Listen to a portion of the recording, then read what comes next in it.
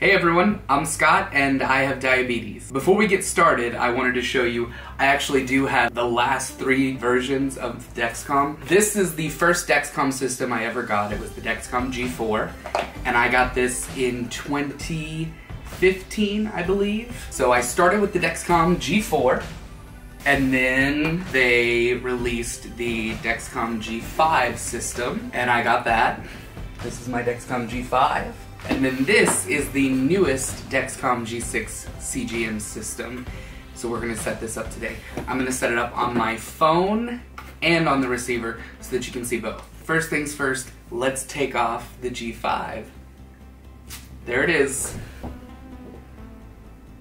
I'm gonna actually take the transmitter off of this sensor and keep it because I didn't keep any of my G4 transmitters, which I now regret. So first things first, I'm gonna delete the app from my phone because the G5 can interfere with the G6. Oh, it already fell off of my watch. There's usually my Dexcom reading there in the center and it's already gone. It moves quick. When you first open the Dexcom app, it says welcome. Use your product instructions along with this app to help you get started. Before getting started, make sure your smart device is connected to the internet. It is. Let's also get the receiver out.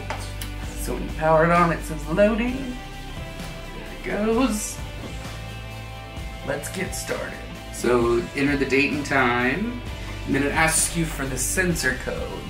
So when you are pairing your receiver, you have to enter everything manually, but if you're doing it through the phone, you can import your settings from the previous. If you had a G5 before, you can import all of your settings from your G5, from your Dexcom account.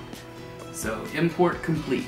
Your G6 includes new features like no finger stick calibrations, 10-day sensor session, easy to use sensor applicator, a smaller transmitter, and an urgent low soon alert. You receive an urgent low soon alert when your glucose level is falling fast and will be 55 milligrams per deciliter in less than 20 minutes. This gives you time to take action to prevent a low blood sugar. In order to receive CGM alerts, such as the low glucose and high glucose alert, you must allow Dexcom to send your smart device notifications. Tap allow when you receive the notification on the next screen. Set up your sensor.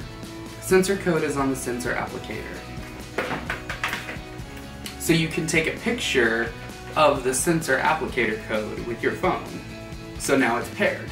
Your transmitter sends glucose readings to your smart device. The next few screens will walk you through how to connect your transmitter to your smart device. Your transmitter and smart device connect using Bluetooth.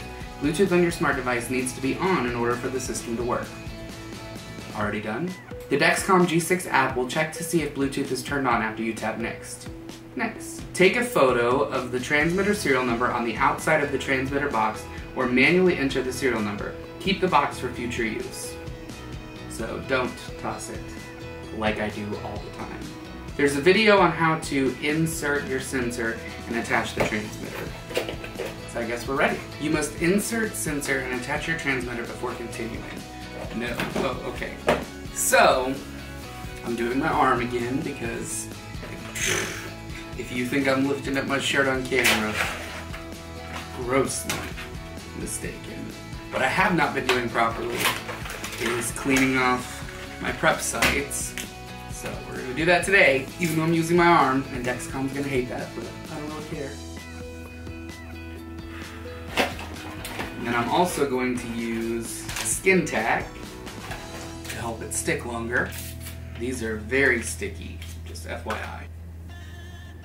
And then with these, so this is the new inserter, as you can see. So with this, you peel off these portions on the bottom. You gotta be kind of careful with that one. Get it placed. Just push it down. And then this little tab right here, you break to the side. So that releases it. And then we just push the button. 1, 2. It's crazy that I'm still like scared to do this. Alright, ready? 1, 2. Ah! No, I'm kidding. It didn't hurt at all. I did not feel it at all. Like, I didn't feel a thing. I literally did not feel a thing. That is insane. Oh my god, Dexcom, you've done it again. Like, just when you think you cannot be more wowed by a company and what they do for diabetes, like, I almost don't mind being diabetic now. Like, it still sucks, but almost don't care. Because you've got stuff like this that's so cool that makes it literally so much better. Wow. That was crazy easy. And I truly did not feel it. Like, I did not feel a needle. I didn't feel anything. Oh, and you can see the needle in there. You can see it. I don't know if you guys can see it or not. It's down in there. Wow. Oh, that was impressive. Okay, so we're gonna take this out now. And it looks like it just, it clips in right there. So just, you rest it in, and then you just push it in. Wow. Oh, this is great. Yes. Searching for transmitter. Keep smart device within 20 feet. Pairing may take up to 30 minutes. I gotta keep this box. And I need to take a picture of this at some point and share it, but oh my gosh. So the message finally popped up. It said, transmitter found, and then it had a button on this screen that said, start sensor. So I tapped it, so it says sensor warm-up, 1 hour, 59 minutes remaining. Your sensor is warming up. You will not receive alerts, alarms, or sensor glucose readings during the 2-hour sensor warm-up. Okay, well, in about 2 hours, I'll come back and show you what it detects my blood sugar as. This little guy. I cannot, oh my god. It's so thin, and like, I don't even feel like, oh my god. It's just awesome. So I'll come back and we'll test and compare what my actual reading is from my meter with the reading that Dexcom thinks I am, and we'll see how it goes. So it's been 2 hours, and I've got my first reading. It came through on my phone and on my receiver at the same time. So I've got them simultaneously paired up, 157 and rising. So there it is on the receiver, and there it is on my phone. So now is the moment of truth. Let's see how accurate the Dexcom G6 is.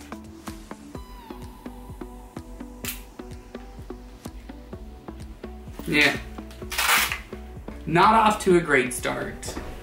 So Dexcom says 157, and my meter says 209.